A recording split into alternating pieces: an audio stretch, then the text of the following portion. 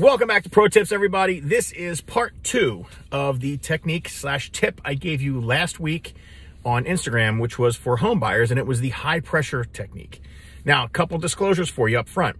Number one, if it's an estate sale, this probably won't work because they legitimately have certain protocols they follow. Number two, this technique, this tip has worked for me. I've tried it 5 times this year. It worked for me 4 of those times. One time it didn't work at all. I got no luck, no love.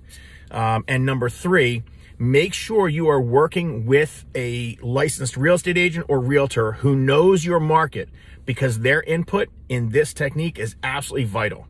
Oh, and actually number 4, make sure you follow the timestamps here. The times are really important when it comes to doing this particular tip. You have to follow them the right way. All right, let's jump right in. Now, assuming you have found the house you love, the house you want to put your offer on. And again, assuming you're in a market that is still very high pressure, very competitive, a lot of bidding wars going on, a lot of competition happening. And if you're in a market, by the way, that's on a downturn, don't do this. You don't need to. But if you're in a competitive market, like where I work, 5, 6, 7 offers are common on every property. Selling for way over the listing price is common. Contingency waivers are common. You can try this technique in those markets and you may have luck. So here's what you're going to do. You want to make sure that the day it comes live, the day you can go see it, you want to get in right away, early as you can, as early as you can with your agent, and make sure you do a thorough and complete tour. Now, the reason why is we're going to take advantage of that first day drop, and we're going to put high pressure on the seller to make a decision very quickly. That day, you and your agent get together and have the agent help you draft a really competitive, aggressive offer. The kind of offer that's going to make a seller stand up and go, wow. Now, you want to drop that offer to the listing agent at either 4 o'clock, 5 o'clock, or 6 o'clock.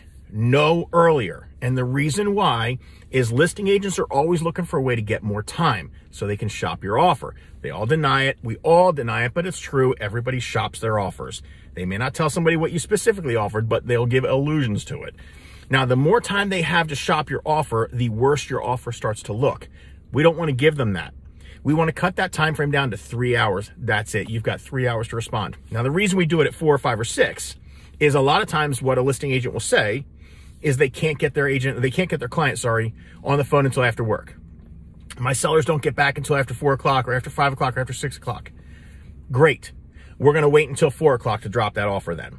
And we're going to give you 3 hours to respond, whether it's 4, 5, or 6, doesn't matter. Anything after 6, by the way, starts to get a little bit late and a little bit tougher. So get that offer in between 4 o'clock and 6 o'clock and give them 3 hours to respond. And tell the listing agent, here's the deal. We're coming forward with a great offer up front.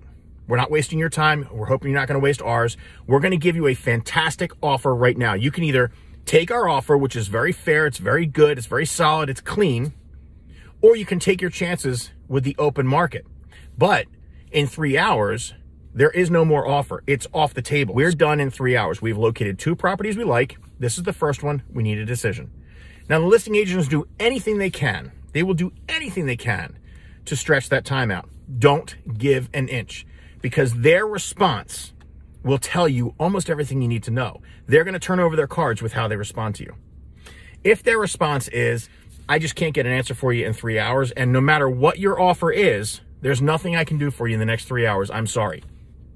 If that's their answer, then the chances are very, very good that he or she is either holding or has good reason to believe they will soon be holding a very aggressive offer.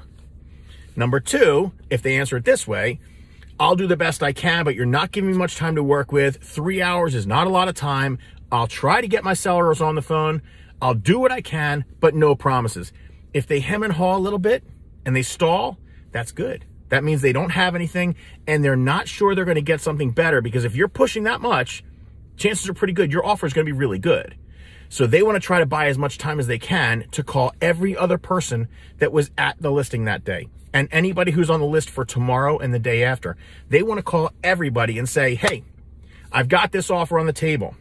It's for X amount of dollars, or it is above the listing price, or it's a clean offer, or there's no contingencies, whatever. They can't give the information on the offer specifically, but agents can talk to agents, and we all know what each other's saying. They want to have as much time as they can to do that. We don't want to give them that time.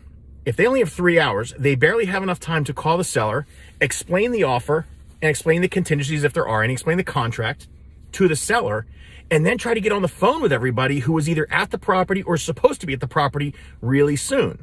That's not a lot of time to then have those people turn around, put an offer together.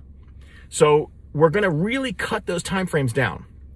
Now, no matter what, this is important. If the listing agent calls you and says, I got on the phone with the seller, but they're telling me they're not going to answer until tomorrow morning. They just can't commit to something tonight. They just need them. They need more time. You've got to hold firm.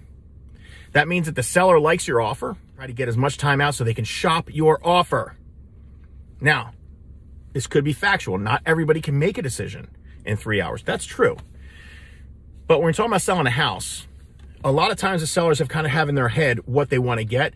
And if you've given them a good, fair offer and a good competitive price, they may not want to take a chance at throwing that away and hoping that the marketplace brings them something better. That being said, it is also super important that you do not come to the table with an average offer, meaning that if houses are selling for 10% over the listing price in your community, don't go with an offer that's 5% below the list. That's not going to do anything for you. You've got to be competitive. Don't just throw money away, but keep in mind your goal is to decrease the competition, not get rid of it completely, because this marketplace, you can't get rid of it completely. The best you can hope is to reduce the competition so you have a better chance of getting the best deal possible. I hope that gives you guys a little bit of information, a little bit more background on what it is you're looking to do and what you're looking to accomplish. Like I said, I've used this thing 5 times this year and it worked 4 of those times. One time they told me, no way. It happens. Good luck, everybody. It's a rough market. I wish you the best of luck. And if you have any questions, feel free to reach out to me anytime. Again, don't forget to like, comment, share, and subscribe to the channel. Thanks for the support. More stuff coming to you next week. See ya.